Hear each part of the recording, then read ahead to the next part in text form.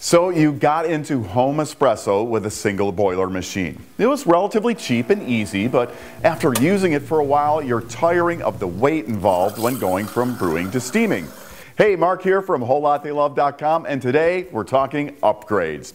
Now, the typical step up from a single boiler machine is to a machine with a heat exchange boiler.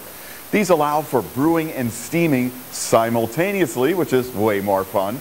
Better brew temperature control for better espresso, and a significant jump in steaming power, which is so important if you want a superfine microfoam for truly exceptional milk-based drinks. Now, you can expect to spend in the range of $1,000 to $2,000 on a heat exchange machine. During this video, I'll have specific recommendations for some heat exchange machines that are good values. All are well reviewed with proven track records of long-term performance. Now, if you're upgrading to a more capable machine, don't forget the grinder. At the end of the day, espresso quality is more dependent on the grind than the machine. Having a terrific machine is really no help if you're feeding it with an inferior grind. At Whole Latte Love, we carry more than 30 Burr Grinders capable of feeding higher-end espresso machines.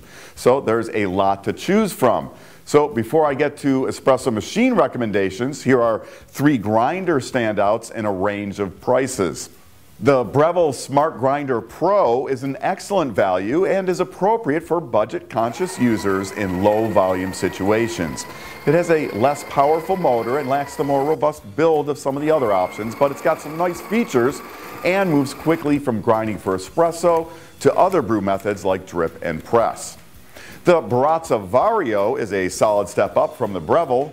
For a number of years, it's been considered the entry point into high-end espresso grinding. And like the Breville, moves quickly to grinding for other brew methods. It's capable of delivering a grind suitable for even prosumer-level machines. With the Vario, you'll have easier and finer control of grind size with its macro and micro adjustments, sturdier construction, and a more powerful motor.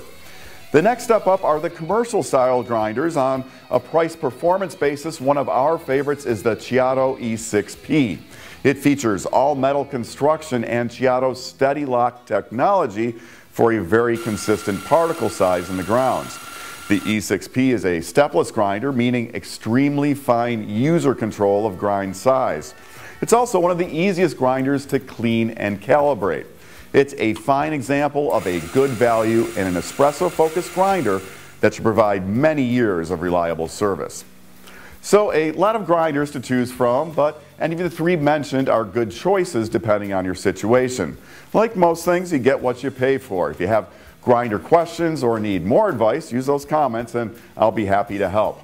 So on to the machines. Again, a lot to choose from, so I'll focus on heat exchange machines that have solid reputations with regards to espresso quality and steaming performance and are good values. First up are the Expo Bar office machines. There are 4 machines in the office line. There's the Pulsar, the Control, the Lever, and the Lever Plus. All 4 are pretty much identical internally and all use Expo Bar's custom E61 thermosiphon group, which features a pre-infusion chamber above the shower screen, which wets the coffee prior to the full pressure extraction. The Office Pulsar uses a switch to start brewing. The Office Control model has programmable volume buttons.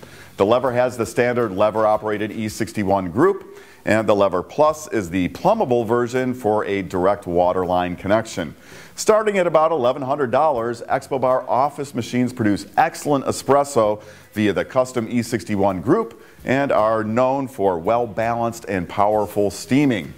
Use the link up here for a detailed comparison and an inside look at all 4 Expo Bar office machines.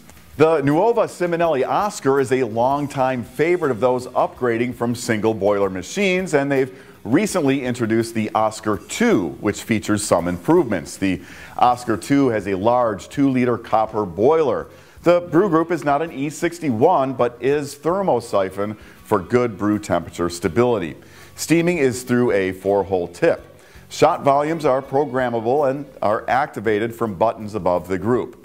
The Oscar II is rated for light commercial use and is a great choice for offices with adapters available for easy brewing with ESE pods and espresso point capsules.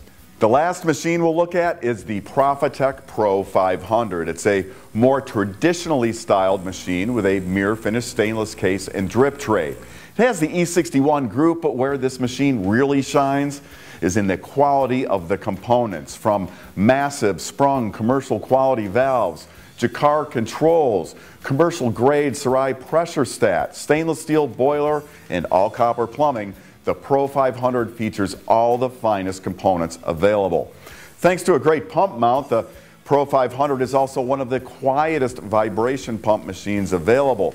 With all that, the Pro 500 is just a few $100s more than some of the other options. Now, if you'd like to learn more, use the link up here for our video tour deep inside our favorite heat exchange espresso machine.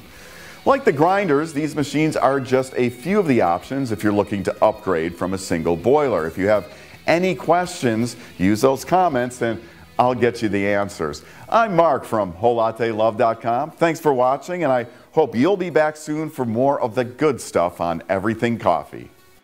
Hey, why not subscribe now for easy free access to more videos on everything coffee, brought to you by WholeLatteLove.com.